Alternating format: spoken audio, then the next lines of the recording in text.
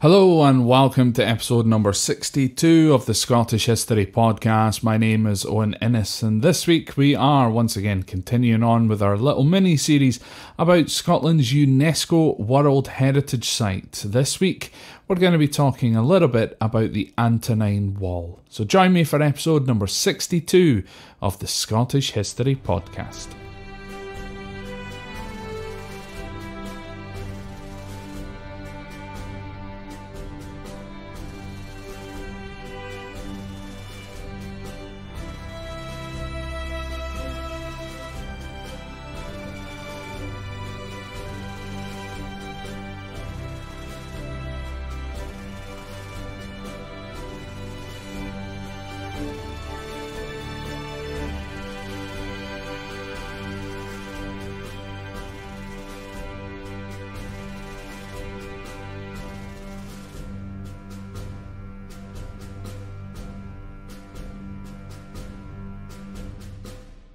So when you think of walls in Britain, you wouldn't be wrong to immediately think of Hadrian's Wall in northern England.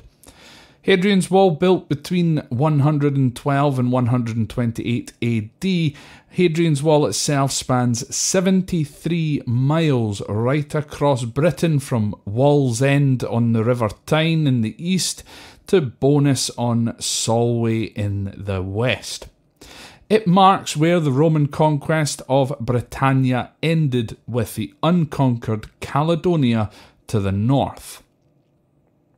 To this day, many people still believe that Hadrian's Wall was built to keep the nasty Scots out of the south, which is untrue.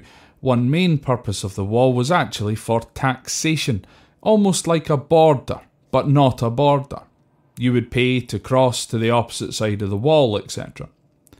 Hadrian's Wall also does not and never has formed the actual border between Scotland and England. There is, however, a lesser known wall built by the Romans, and this one was arguably used for defence against the Picts and the Caledonians. This is Scotland's third on our list, UNESCO World Heritage Site, the Antonine Wall. Unlike Hadrian's Wall, which was built from stone, the Antonine Wall takes a completely different shape. It was made out of mud. In 142 AD, the Roman Emperor Antonius Pius ordered an advance north of Hadrian's Wall into Caledonia, and construction of the Antonine Wall began. Like Hadrian's Wall, this new wall was to stretch cross-country. This one would stretch from Old Kirkpatrick on the River Clyde in the west to Caradon near the town of Boroughstoness, or better known these days as Bowness for short, in the east on the Firth of Forth. The length of the Antonine Wall was significantly shorter than Hadrian's Wall at 39 miles or 63 kilometres in length. The Romans did establish many forts north of the Antonine Wall, for example at Lix Toll. This was named after the 59th Roman Legion, LIX, Roman numerals, for 59.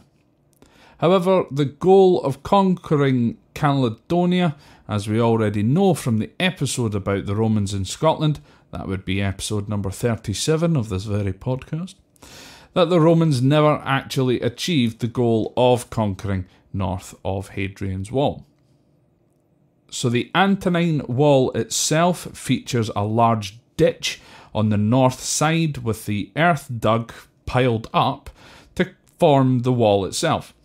The ditch was then to be filled with the usual fare, stuff like rainwater, dead bodies, dead animals, pee, and of course, Roman jobby. This was supposed to act as a deterrent to the Caledonians. Surprisingly, it didn't work. On the wall itself were wooden fences and every so often fortlets and turrets. Mostly these were made with wood, but some, still parts of which exist today, were built from stone. Now the bank itself was around 4 metres high or 10 feet, not very big if you're trying to keep out a bunch of nasty, horrible, advancing Scots people, Picts and stuff, but the ditch would make it seem higher at points.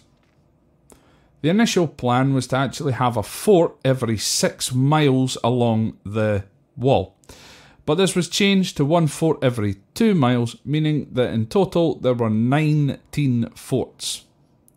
The best preserved of these forts is known as Rough Castle Fort in Falkirk, not too far away from the Falkirk Wheel. This fort featured stone buildings from barracks to a bathhouse, and the foundations of those can still be seen at the site of Rough Castle today. Behind each fort ran a military road. This stretched the entire length of the wall, which basically just connected all of these forts together. Along the wall, the Romans supposedly also built a temple, referred to as Arthur's Owen. Owen being the Scots term for oven. This building stood until 1743, when a man called Sir Michael Bruce of Stenhousemuir took the building down to reinforce a dam.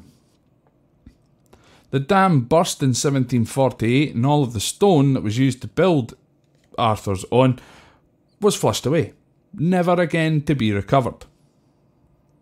This caused extreme outrage at the time, and in 1767 a man called Sir James Clark actually built a replica on his house in Pennycook because he was so appalled.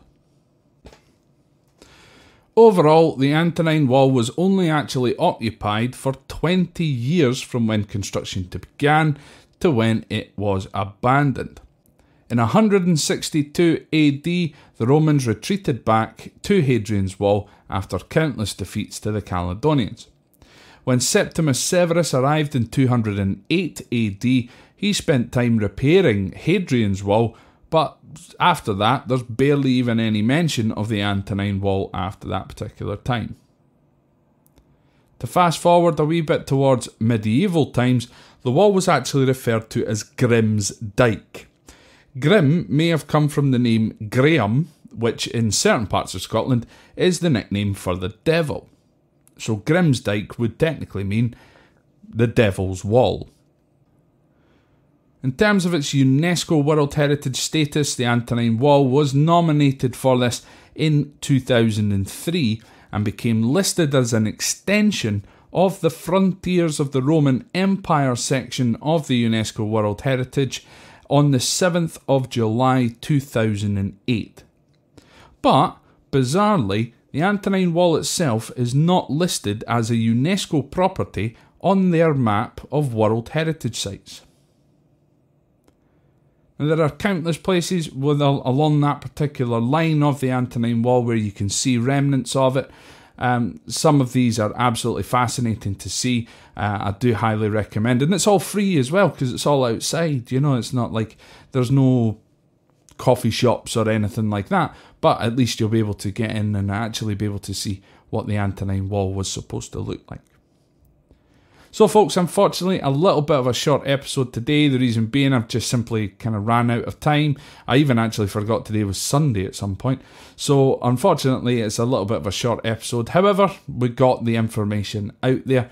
If there's anything that you think that I've missed, please let me know. Contact me on the email, which is scotthistorypod@gmail.com.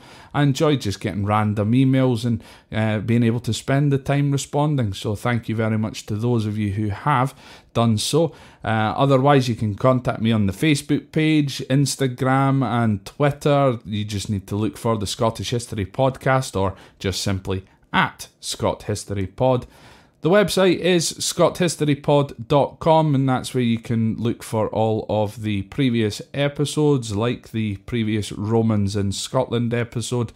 And if for any reason you wish to support the podcast, which would be fantastic, but you don't have to, you can do so via Patreon. That's patreon.com/ScottHistoryPod, and there you can donate to anything between £1 and £3 per month, and that just helps keep this podcast running. So once again, folks, thank you very, very much for listening. Next week, we're going to be moving on to another UNESCO World Heritage Site.